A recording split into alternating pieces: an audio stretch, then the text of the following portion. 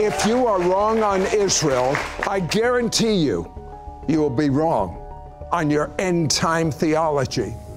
Or worse, you could become an enemy of God. Next. Hey,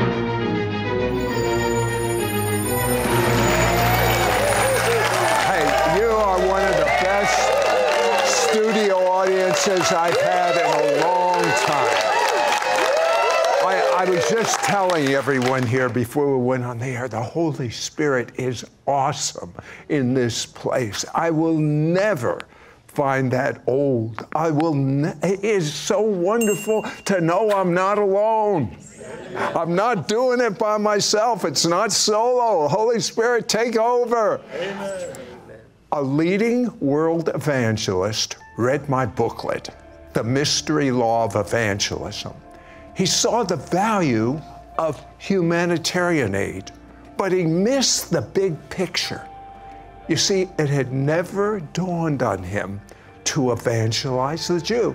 This great evangelist, this renowned Gentile Christian evangelist, was spiritually blind to the salvation of Israel. It's all about to change. Why? History is about to repeat, but it's going to repeat exponentially. It has to do with the booklet that this evangelist read that changed his whole paradigm. He said, I know so many Jewish people, and I've just never, isn't it amazing? An evangelist, a world-renowned evangelist. I never thought that I should share Jesus with my Jewish friends. There is the mystery law of evangelism that so few people understand. Let's look at Pentecost, for example. 120 Jews get hit with the Holy Spirit, run out in the streets because they are so fanatic for God. That's the way I was when I got saved. I didn't know anything, but I knew Jesus was real. That's the way these Jews were, these 120. They ran in the streets. 3,000 Jewish people then come to the Lord. Then the Gentiles' job, according to the New Testament, is to reach the Jew. You'll see the scripture in a moment. The Jewish believer's job is to reach the Gentile. And my people did a good job. All of you that are not from non-Jewish background would say, yes, they did, because when the Jew gets saved, they are radical for Jesus. Now, this leads to the biblical law of evangelism that few Christians know, but it's about to change. When God the Father wanted to reach the world, he started with what people group? The Jews. Abram, who became Abraham. He wanted to reach everyone, but he started with the Jew. But it wasn't just him. When Jesus wanted to reach the whole world, he started this. In fact, he said a pretty strong statement. He said, I only go to the lost sheep of the house of Israel. He knew there was a principle involved. God the Father illustrated the principle. God the Son illustrated the same principle. How about the great apostle to the Gentiles, Paul? What did he say in Romans 1:16? I'm not ashamed of the gospel, because the gospel is the power of God unto salvation to everyone who believes. But then he had the law of evangelism to the Jew first, not just the historical order, but it is a seed principle, as you'll learn, that when you plant the seed with the Jew, it multiplies to everyone, to Gentiles. In fact, more Gentiles will come to know the Messiah by going to the Jew first than if you went to the Gentile first. Doesn't make sense. But a lot in the invisible world that's only revealed to the scriptures doesn't make sense to the natural mind. The greater glory revival the world's ever seen in history is about ready to happen. I believe it's described at the wedding feast at Cana. Do you remember where Jesus turned water into wine supernaturally? John 2:10 says, "You have saved the best wine till now."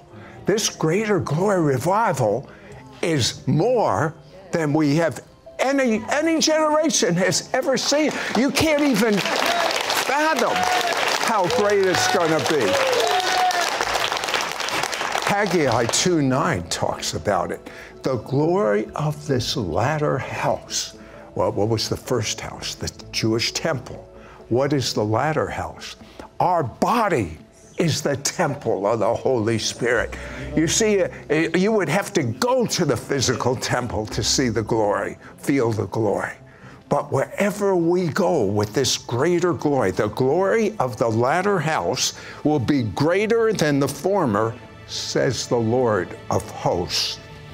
God's eyes and all of heaven on the greatest and last move of God's Spirit. The greater glory move will culminate in all Israel being saved. In fact, Jesus said, I'll not even return until the Jewish people say, Baruch haba b'shem Adonai. Blessed is he who comes in the name of the Lord. One of the many distinct callings, see, a lot of people confuse physical and spiritual. There are physical callings for the Jew that aren't on the rest of the world. And there are physical callings for the Gentile that aren't on the rest of the world. But in the Spirit, we are all physical or spiritual seed of Abraham. Every promise in the Spirit is for all believers. However, there are certain distinct promises for the physical Jew, and I think it's important for you to understand them. But it does beg a question before I get to that. And the question is, what happens to your Jewish friend who dies without knowing Jesus? Well, God makes it clear. Rabbinic Judaism says if you're a good Jew, you go to heaven. But that's not what God says. God says that in Leviticus 17:11, the life of the flesh is in the blood, and I have given it to you on the altar to make atonement for your lives. For it is the blood that makes atonement for the soul. And Leviticus says an animal must be sacrificed in the temple. 70 AD, the temple disappeared. It was destroyed. So we Jews or Gentiles cannot have atonement from an animal sacrifice in the temple, no matter what anyone says. Acts 4:12, Peter settles it. He says, there's no other name by which we must be saved. Paul and God's heart was broken over the salvation of Israel. We have seen the devil's best move. Now it's God's turn. Suddenly, the glory that was on Moses and Paul, the greater glory will appear on thousands of young Israelis that will evangelize the Gentile world one more time. Now, you have to understand, after the charismatic movement ended, Jewish openness, I might even add almost Gentile openness, began to dry up. And because the biblical and best way to reach Jews in particular, and all people, is with the gospel by demonstrating the kingdom in the supernatural. I've given believers a heart for the supernatural and a heart for general evangelism. But now God's heart is turning towards Israel. It's time for the new season. It's time for something more. It's time for the greater glory. It's time for the greater works. Be right back. We will be right back to It's Supernatural. What if you only had 15 seconds to find a safe place to hide? The greatest challenge that Israel has right now is that radical Islam, influenced and funded by Iran, have stored up thousands of bombs and missiles ready to launch against Israel from the north and the south. Over 4,000 rockets and missiles have been launched against Israel so far this year. What if a loud siren rang out in your neighborhood warning you that thousands of missiles had been launched? This threat is one that innocent Israeli citizens have to face every day. Imagine you or your children being alone near a school, park, playground, a shopping center, or by older buildings that do not have a bomb shelter. Israeli citizens only have 15 seconds to find a safe place to hide. With ministry partners like you, we have already started funding the building of these mobile bomb shelters. Each shelter can hold up to 15 people. These special design cement units are approved by the Israeli Homeland Security and the Israeli Defense Ministry. On the outside of every bomb shelter is a sign reading, "Donated with love for the safety of the people of Israel" by METV. Everyone who enters these shelters will know that it is Jewish and Gentile believers in the Messiah who have helped build the very shelter that is saving their lives. And many will watch the brand new TV programs we're producing for METV, pointing the Jewish people to the one who saves lives for all of eternity. God asks us not only to pray for the peace of Jerusalem, but God also promised that those who bless Israel shall be blessed. What have you been praying for God to do in your life? Whatever it is, get ready to receive the promise that comes from being a blessing to Israel. Your double high gift of $18 or $180 or $1,800 will go towards the bomb shelters in Israel and Jewish evangelism. You can make a difference. How? By helping Sid Roth build and install these heavy-duty mobile bomb shelters. Call or you can send your check to Sid Roth. It's Supernatural. P.O. Box 39222, Charlotte, North Carolina 28278. We now return to It's Supernatural. Now, these are not my words. They are God's words. I'm going to read from the Complete Jewish Bible, Isaiah chapter 49, verse 14 to 16. But Zion says, Adonai, that's God, has abandoned me. Adonai has forgotten me. And God says, can a woman forget her child at the breast? Not show pity on the child from her womb? Even if these were to forget, I would not forget you. That's the Jewish people. God's saying, I will not forget you. I have engraved you on the palms of my hands. Notice the word engraved, not tattoo. Engraved means an incision. An incision.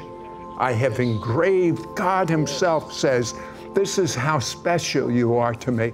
I have engraved you in the palms of my hands. You are always before me. Paul, the apostle of the Gentiles, stated the call of the Gentiles that few Gentile believers know. Romans 11:11. I say then, have they, that's the Jewish people, stumbled that they should fall? God forbid. But rather through their fall, salvation has come on to the Gentiles. Now you're called, Gentile church, to, what's the call to the Gentile? To provoke or energize or evangelize the Jewish people to jealousy. Yes. The call of the Gentile is to provoke the Jew to jealousy, to want what the Gentile church has. And this is God's perfect tapestry he's put together. He loves the world. That's why he sent his son. What are the irrevocable different callings on the physical Jew. 1, blessings and cursings. You look out throughout history, what I'm about to read to you is history. Genesis 12:3.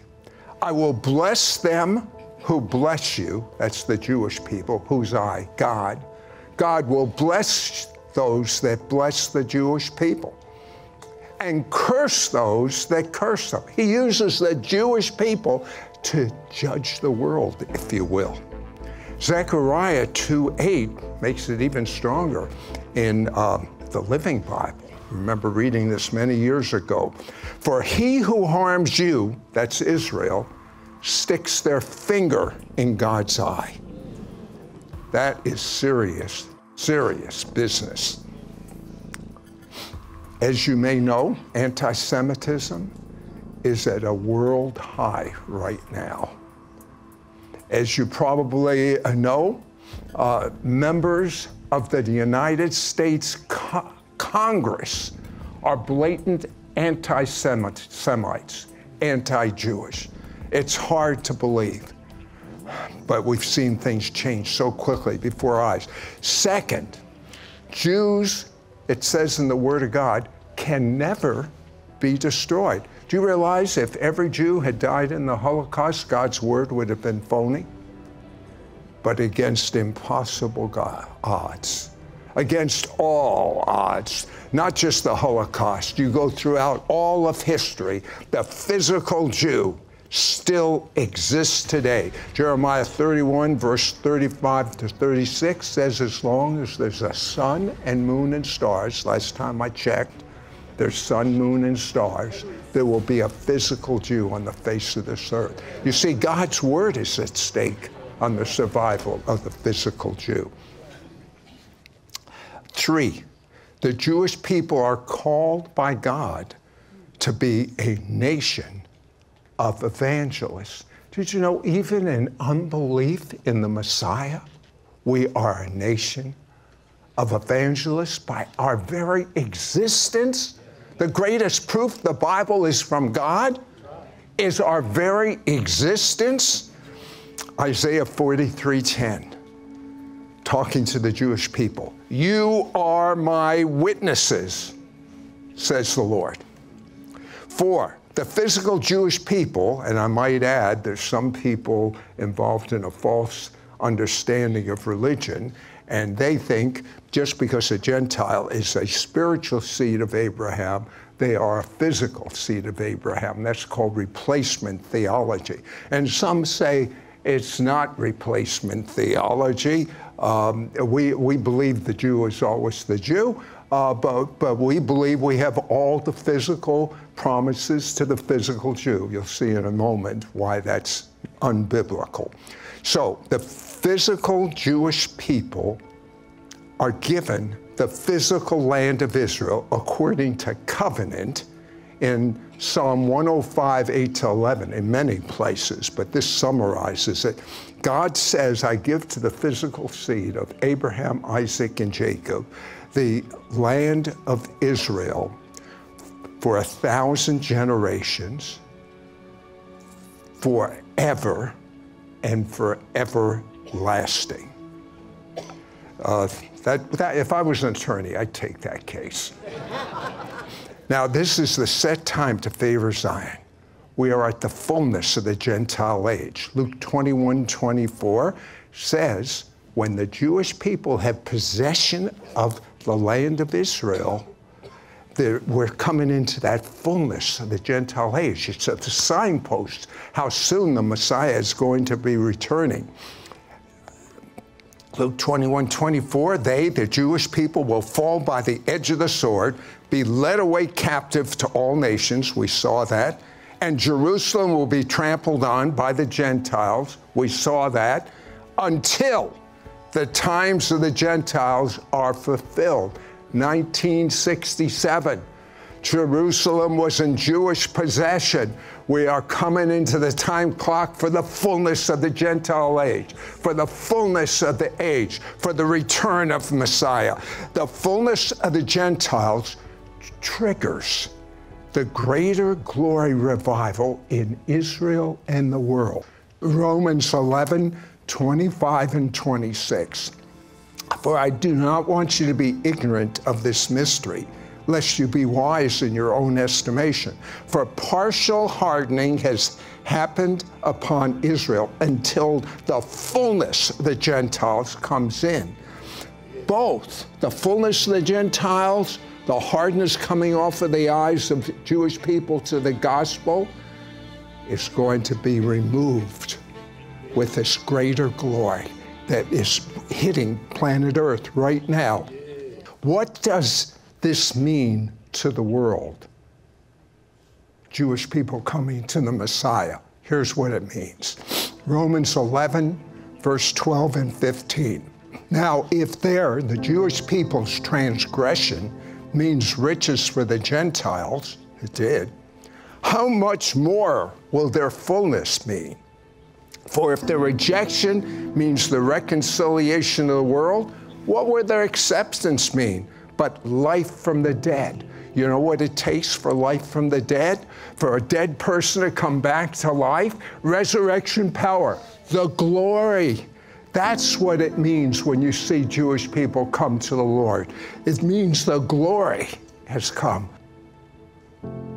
One more time, Zechariah 8:23, the rise of Jewish evangelists to reach the world. Thus says the Lord of hosts, in those days, 10 men from every language of the nations, that's the Gentiles, will take hold of the garment, that's the prayer shawl, the garment of a Jew, saying, let us go with you, for we've heard that God is with you. Can you imagine 10,000 young Israeli evangelists like Paul the Apostle suddenly being raised up and going to the nations of the world? That is what is before us. But I have to ask you this question. Do you know? Have you had experiential knowledge with Jesus, or have you had religion that has taught you the principles and you're dealing with head knowledge and not experiential knowledge? World of difference between religion and relationship. Say this prayer with me and mean it to the best of your ability, out loud. Dear God, I've made many mistakes in my life. And I'm so sorry. I believe the blood of Jesus washes away every mistake I've ever made. And I am clean. And now that I'm clean, Jesus, come and live inside of me. Thank you for saving me from my sins. I make you my Lord. I want to experience you.